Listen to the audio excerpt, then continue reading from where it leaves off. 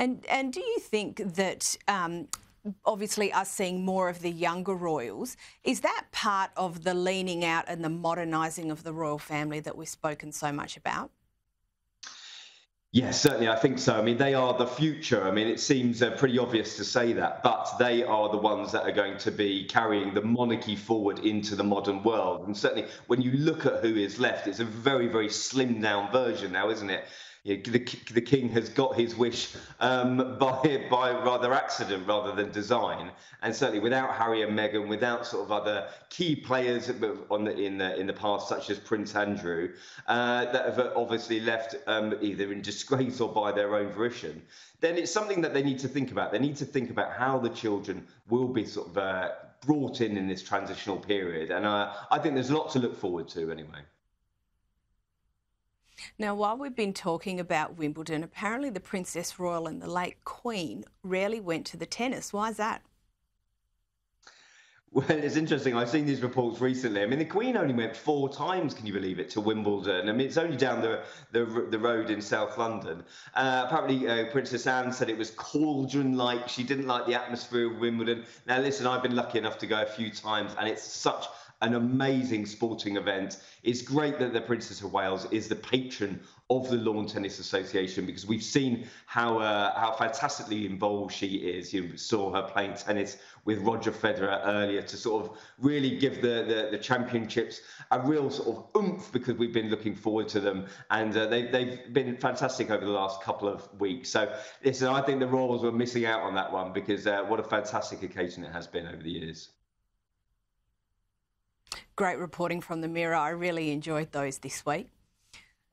Now, last week, President Joe Biden had an audience with the King at Windsor Castle. We're obviously suckers for a bit of pomp and circumstance here at the Royal Report. Let's have a quick look.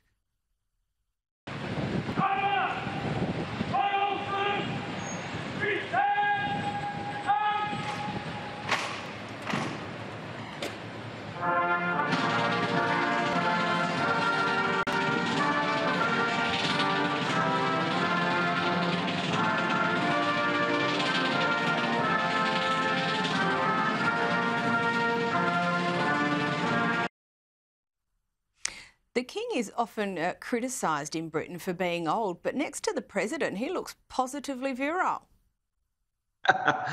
Well, I do a lot of engagements with the King, and he certainly sort of doesn't belie his 74 years. I mean, he's pretty sprightly.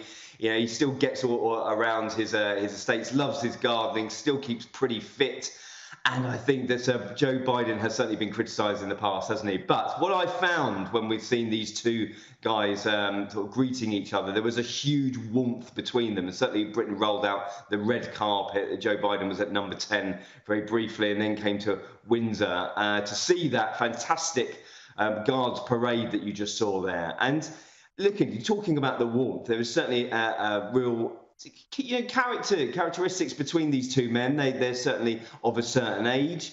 They both been fighting for climate change, and they've definitely got a lot in common. And you can see that they certainly enjoy each other's company. Now, lastly, unlike Prince Philip, Queen Camilla isn't going to receive funding from Parliament. Can you explain the background to this? Well, certainly this has emerged that the King has essentially told Parliament that the Queen will not be receiving an annuity from the government. And this was when Prince Philip was with us. He was receiving about £360,000. I think that's about $500,000 per year to run his personal affairs. Now, this was outside the sovereign grant, which is obviously the money that is given to the royal family to run the business of the firm. Now, the fact that Camilla will not be taking this money, I think this is a fantastic thing, because we're all living in a sort of cost of living crisis. Criticism from the royal family very recently with the royal finances, over £100 million they're costing us once more. Listen, this all boils down to about $2 per person here in the UK, and I think that's pretty good value for money. Now, the Queen will take the running of her offices from the King's personal finances, so they're saving us a few bob, so who can argue with that? Russell Myers, thank you as always for your time. We'll speak shortly. Thanks, Caroline. My pleasure.